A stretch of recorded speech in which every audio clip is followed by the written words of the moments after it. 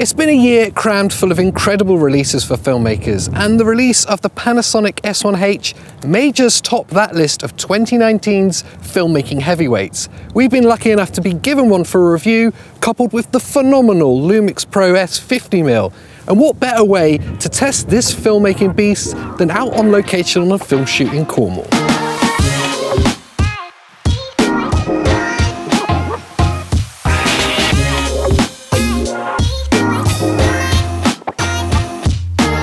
Now, before we get on to actually using the camera, it makes a lot of sense to look at the specs. And with the Panasonic S1H, they are considerable.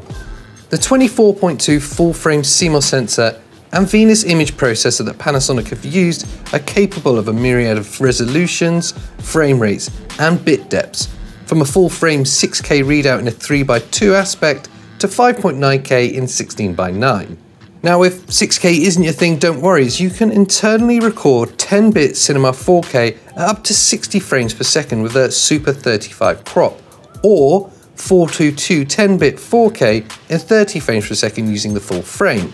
Now, if you want some of that buttery, smooth slow-mo, you've got that too at 1080 with up to 180 frames per second cropped, or 144 frames per second in full frame with audio. Now, in truth, that is just a small selection of the video record options available to you. The list of what this camera can actually potentially do is so large that Panasonic have had to include a filtering system on the menu. In total, it's 5 pages long. The functionality for filmmakers doesn't end there though. The S1H further proves its pro-level credentials by providing a massive 14 stops of dynamic range and offering up the full Vlog profile seen in the VariCam models such as the EVA 1. Anyone coming from the GH5 will know that this is a welcome step up that Panasonic have made.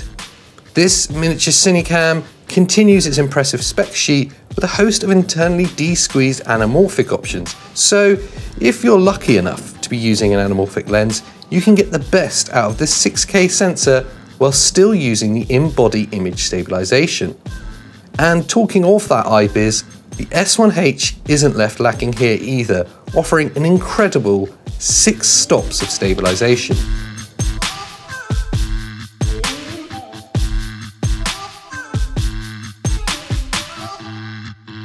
Now, as suggested by those specs, actually shooting with the Panasonic S1H is a far more involved affair than a simple point and shoot.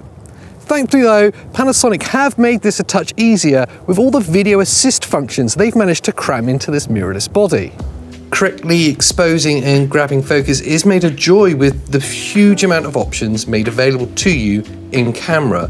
These assist tools will all be familiar to experienced filmmakers, from focus peaking and focus zooming to 2 simultaneous zebra meters. Vector scoping for white balance and adjustable waveform metering are also present. Essentially, every tool you could want for getting the shot is here, making this a really complete feeling filmmaker's tool. The handling of the Panasonic S1H is actually a really important consideration, especially when we consider that this is a miniaturized handheld cinema camera. Now, its ergonomics are actually really great. It feels lovely in hand, and that 3.2-inch touchscreen on the rear is bright and clear to use even in the brightest daylight conditions. This is aided further by the articulation of the screen itself, being able to both tilt in its frame for low shooting and also being able to fully articulate out from the side to form a fully front-facing monitor, especially helpful for those single shooters. The always-on top display is also one of my favourite additions to this camera. It's both really convenient to use at a glance and also fully customizable. It's just a really nice addition to make this camera even easier to use. Now, the final consideration when using the Panasonic S1H are our record times and battery life, and once again, this camera doesn't disappoint. The controllable fan cooling to the rear of the camera offers us unlimited record time. Now, this is only curtailed by the size of your SD cards or the life of the impressive 3050 mAh batteries.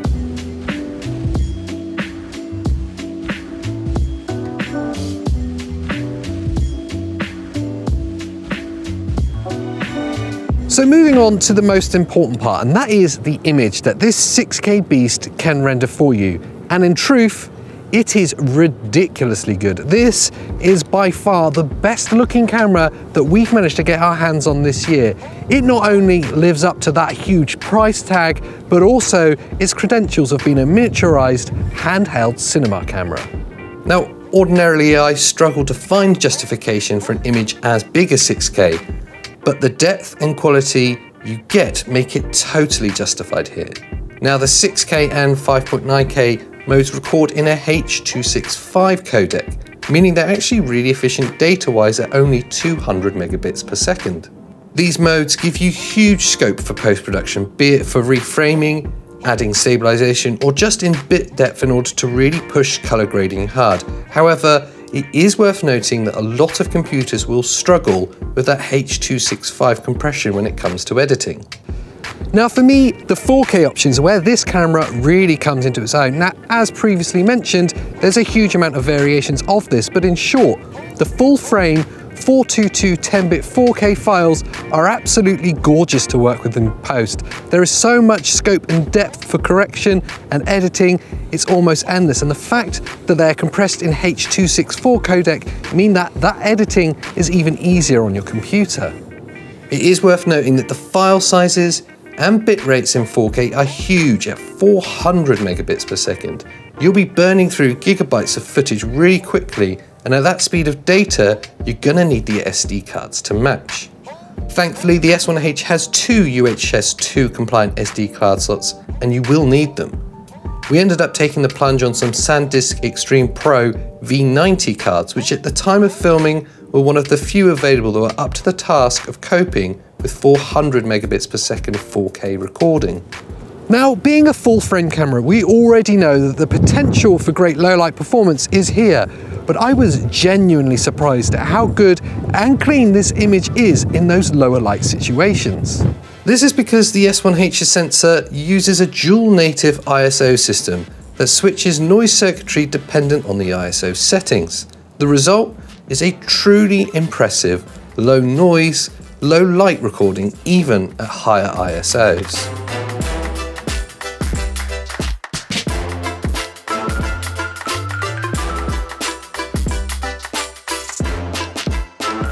So what is there not to like about the Panasonic S1H? Well, in truth, very little. However, no camera is perfect and there is always compromises to have, especially when so many features are crammed into a body this small. Now, there is a learning curve to be had with the S1H, especially if you're looking at this as an upgrade to the GH5. For sure, there is a ton of similarities to that awesome Micro Four Thirds camera, but in truth, this is far more akin to the VariCam than anything else. As such, it takes a lot more heavy lifting to use and is definitely aimed at the pro level user. I guess that should be no surprise considering the hefty price point it sits at. Functionality wise, my only real criticisms would be the DFD autofocus system, which isn't the best for speed and hunting. Also, once the camera is set to roll, the focus zooming is disabled if you're in manual. Now that's certainly not a deal breaker, but is one of the few issues that I could find with this camera.